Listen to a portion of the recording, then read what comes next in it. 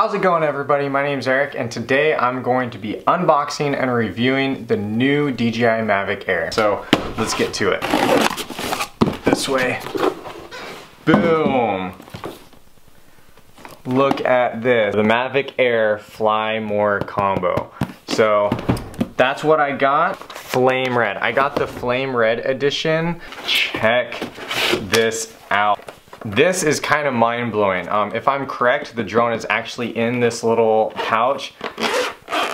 So let's see if it is. Look how tiny this thing is. This is an iPhone 8 Plus, and this is the DJI Mavic Air. It's basically the size of an iPhone 8 Plus. Fully unfolded, this thing is still, you know, it's the size of my head. We got the camera right here on the front. Yeah, there you go. So shoots 1080p, 4K, 120 frames per second at 1080p. I'm not sure about 4K. That cover, I had heard some people kind of complain about the cover, but honestly, this is super easy. It just slides on and then clips down. So I'm not sure why that was an issue for them, but I find that to be actually super easy. We got propeller guards, all the manuals and stuff.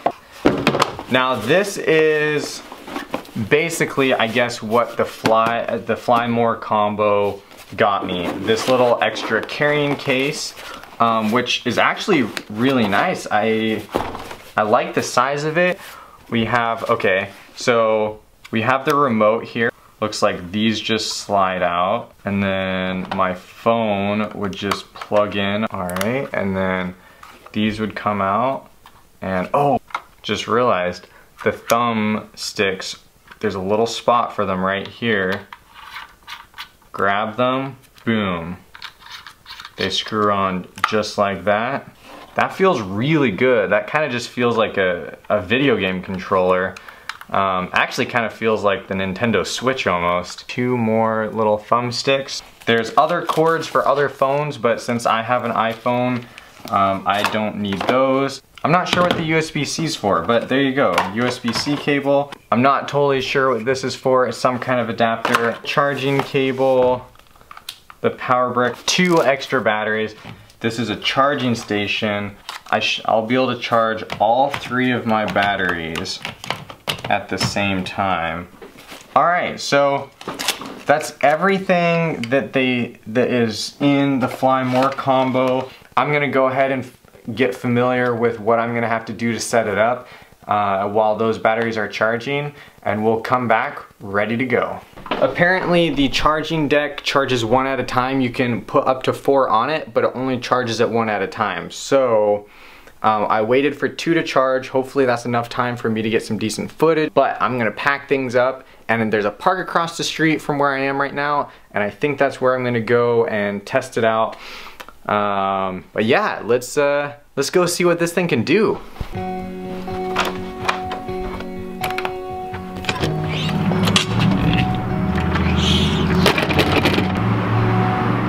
Ooh, look at that sun. That is exactly what I am looking for.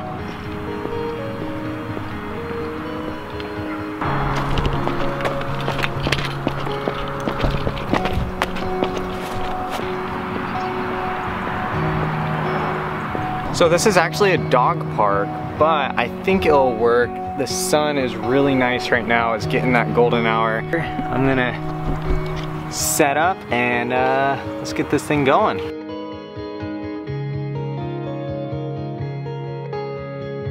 I honestly have no idea what I'm doing, so I have the manual here because I'm not exactly sure how to get it started.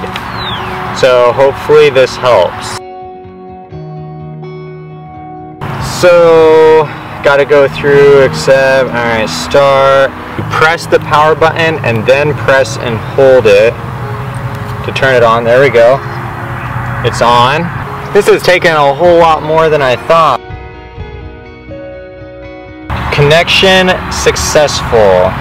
The sun's starting to go down some. We gotta get this guy going. Let me just say this, I know most people I've talked to have had a lot of trouble right at first getting their drones set up in the past. and I was kind of hoping that they had finally gone past this. I've literally been sitting here for almost an hour trying to get this thing to work. It's 6 o'clock. I've been sitting here for another 10 minutes or so. Firmware still says 51%. I'm just gonna pack up and go back inside. But I think tomorrow morning, I'm gonna get up early, get some footage of sunrise. Yeah, I mean, this happens and is totally my bad for not realizing what all I needed to do before flying it, and just not being more aware of the situation and what it would take to actually get this thing going. So, all right, it's the next morning and I am outside. It's starting to get light. Sun isn't quite coming up yet, but I think I'm gonna go ahead and use this time to get things set up. Hopefully everything works great this morning.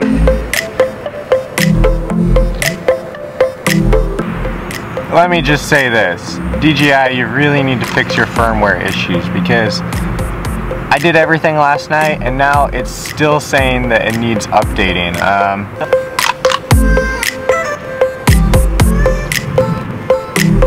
Alright, it says everything's done. Let's do this.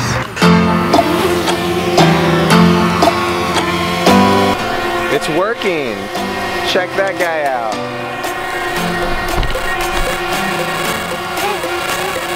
Alright, let's see what kind of footage we can get.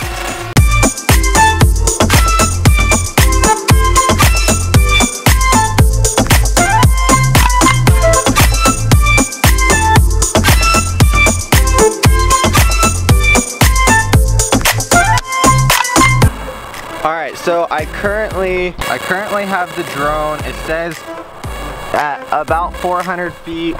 I can barely see it way up there. It honestly flies so well. It flies so well. I'm so excited about this. But I'm just kind of testing out all the features, and we're gonna see how everything works.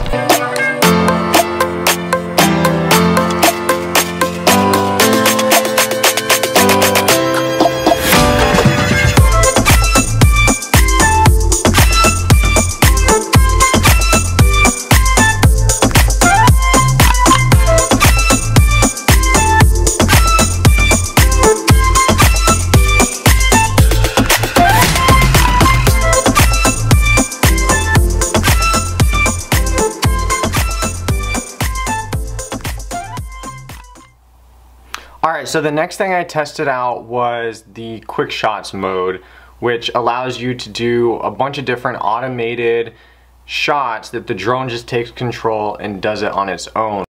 So the first one I did is called Droney, and I mean, it basically just lifts back. It's kind of like being able to do this giant flyaway selfie. And the second one is Circle. It does just what it sounds like. It basically just circles around you.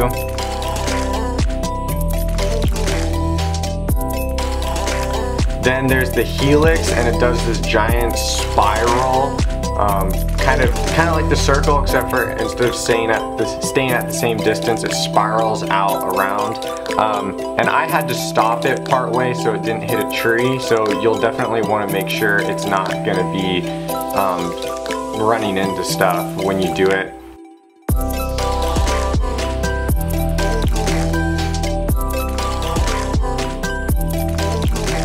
Then there is the rocket, which starts in front of you and then just rockets straight up while keeping the camera pan towards you.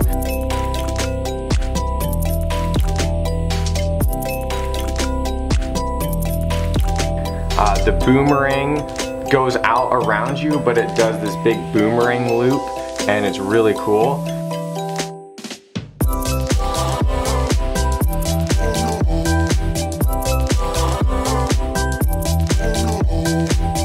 With the asteroid, it's basically what the drone does. It goes up, takes a bunch of shots, and then it creates this cool little cinematic video of pulling away and the horizon turning into this globe. So that's a lot of fun as well.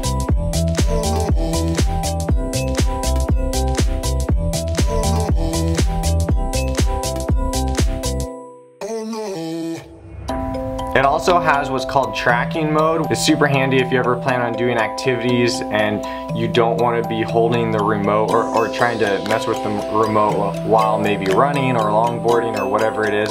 So tracking mode actually tracks you or whoever you're trying to track and follows them, and you can select it to follow from different angles, from the side, behind, front, whatever. Set it up and then it'll follow them at their speed, as long as they're obviously not going too fast. So I tried that out as well. And the one thing I'd say about tracking mode is that it's really easy to accidentally cancel it by just hitting the screen anywhere. So that's something you need to be aware of.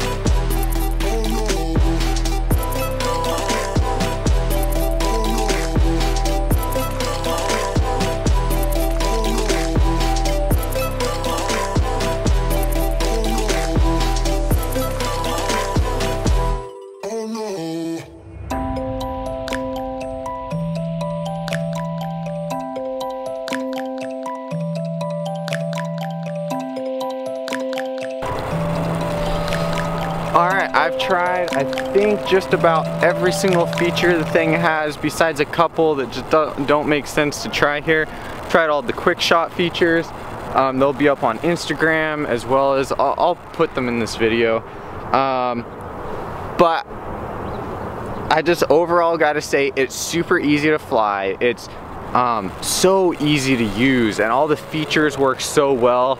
And I think, you know, I haven't seen what the finished product's gonna look like, but I'm really excited because even just the way it looked on the phone was amazing. So I'm super happy with how everything works. So besides the firmware issues, I think it's, you know, an ace product.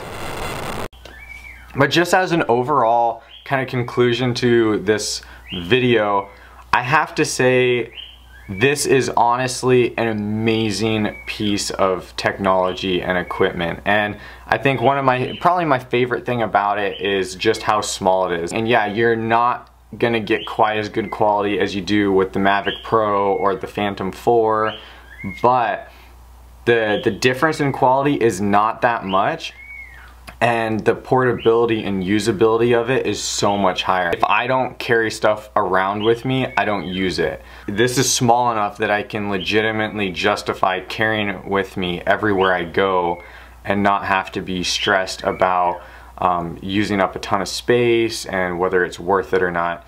All this drone footage that I got, there's no color correction, there's no anything done to it. I just plugged it into the video. I wanted you to see what it looks like. Just raw, and I think it turned out amazing. And I think that's one of the really cool things about this drone, is because of how small it is and easy it is to use, but how high quality the image is. I would definitely recommend it to anybody that's interested in getting a drone, unless you're wanting to get into professional, like legitimately professional quality filmmaking. There's no reason to get anything other than the DJI Mavic Air. It's a fantastic piece of equipment. So I think that's all for this video. I had a lot of fun messing around with this thing, even though the firmware was a pain in the butt. And that's the one thing I would say, just expect to struggle with getting everything set up, and it might take a few hours the first time, but once you have it set up, I haven't had any troubles with it since. Granted, I've only flown it a couple times since, but it's just that initial setup process is really stressful or just really difficult. So as long as you're expecting that, I don't think there's going to be any surprises. And I had a lot of fun making this, and I can't wait to use it in more videos. Peace out. See you guys later.